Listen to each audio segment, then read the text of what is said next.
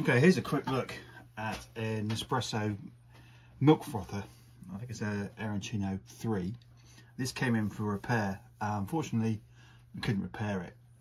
It's a bit of a shame. These are really nice bits of kit. We've had one for years and years and years, and it's been very reliable. But yeah, this one is not great. We had fun and games opening it. It has these security tri-head screws on the bottom. And yeah, there was a big struggle getting it open. I fairly recently bought one of these, which you may have seen. Team U job. Where the hell's the thing? There we go. There's loads and loads of bits. Actually, it's very good. That was about £8. It's really useful. And one of them is a tri-head, which actually fitted this. And the driver didn't work, so I had to borrow a larger driver. Because the one in there is very thin. In fact, let me show you. So you don't get a great deal of torque.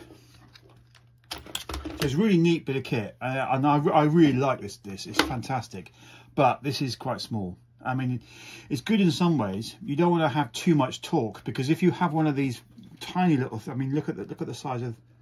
Before I stab myself, look at the size of that there. That's absolutely tiny, absolutely tiny.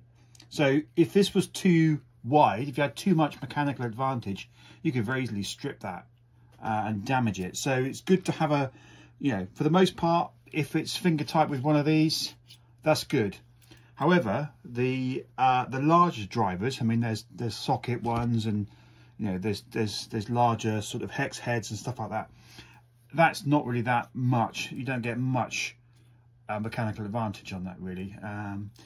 So for this one, it was the largest tri one, which is that one there, and yeah, I had to use something external to a larger tool to really grip hold of it and undo it. And then once you've done that, just put this away. Once you've done that, I love the way that stacks. That's great. You think, okay, well that's great. I've got that open. So what happens now? Now there's a rubber thing there for the switch that eventually pops out. You can dig it out, but there's no point. You just basically pull this whole thing out, because that's rubber, sort of springs out of the way. So this thing does come apart. Now this bit separates from this bit, and there is a slight, you can see there's a slight lip there, so you can actually get a spudger in it, but it doesn't really work that well. So what we ended up doing is taking a pair of pliers. I used a bit of cloth and then sort of working it out like that, pulling it. Actually not working now. Just need to get it started. Let me find my, I don't need any solder. Yeah, so I did have this open and I did some testing, and there's a very neat little circuit board in there that does stuff, but there was no signs of life, and quite frankly, it's dead. Oh my goodness, this is proving to be very tricky now. Now it's not actually wanting to open. Let me try this again.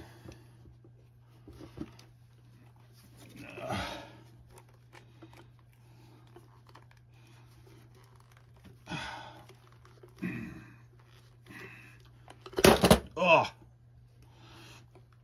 Oh no. Oh, it is moving. It is opening slowly. There we go. You just have to get over this initial bit of friction. So that's the internals. Very neat bit of kit. We did do some testing. There was nothing obvious on the board that we could see. There's the motor, and this is all a sealed unit. So this spins, and inside there you have a little. Whoops, which way around does it go? You have a little lug, and this thing magnetically couples to it and spins round. So the magnet is inside this sealed unit. You can just about see it in there. So it goes in down there. So that's cool. It'll, you know, it's a very neat bit of kit, as I say, but it is not working. And yeah, we could probably get a replacement board, but I've got a couple of these and I don't really need that at the moment. However, I was thinking of maybe taking it to pieces further. If you look down here, this thing is the heating element. So it's a ceramic heating element, and it's all very neat. So if I could somehow separate that from there and do some testing, see if I could actually get this maybe powered up with DC or something like that. I'm thinking that maybe I could use it as a mug warmer, something like that. I'm not sure.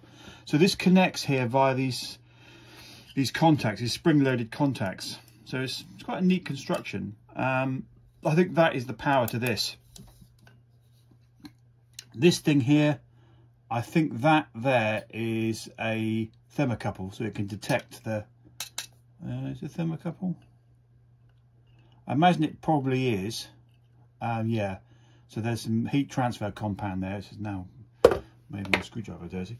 So that, yeah, that would be some kind of thermocouple, thermistor, something like that, to feed back the temperature of the milk, to control that that heater circuit.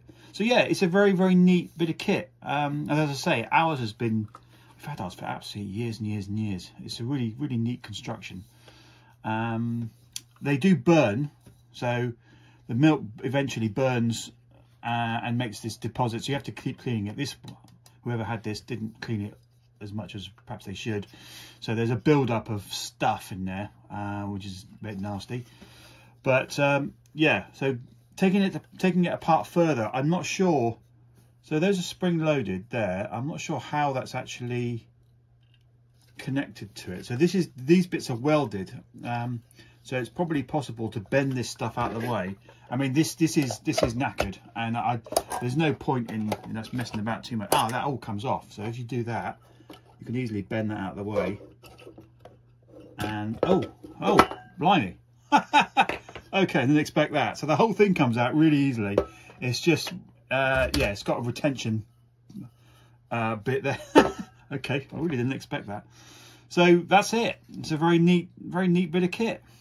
There's the power spurs. So those things connect to the base.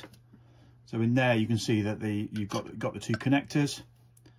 That's all very neat. It goes onto the base there. Lovely bit of kit. Very nice. Wow, I'm quite surprised that came out as easily as that. So I don't know. What is there to salvage out of this thing? I'm not sure. There's probably things we could do. Yeah, I wonder. Okay, well, I'm going to investigate this further. Now this has come out in one unit. I'm kind of tempted to have a look online, see if there are replacement ones. But yeah, I'm not sure. As I say, I've already got one. In fact, I've got two.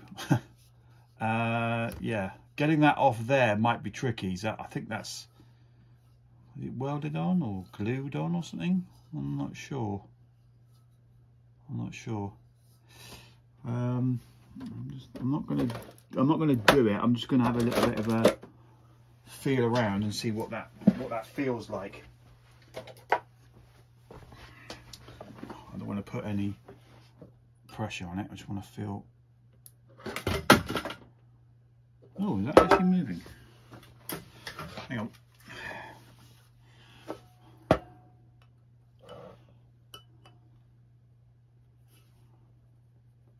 No.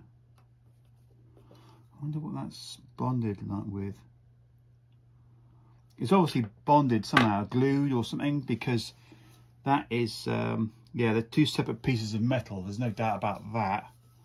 I was thinking if I could get this heating element off, I was wondering maybe with my coffee cup, I could, because that's the perfect size, make a little stand for it, sort of this, so this turns upside down, and then have that sort of sat on top of this on my bench. I don't know why I need that, but it's just a fun thing to play with.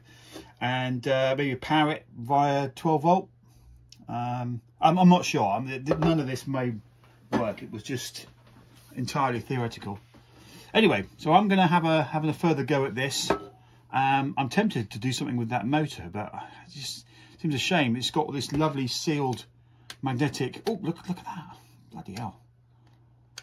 Wow, that is a strong magnet. So that all. Excuse me.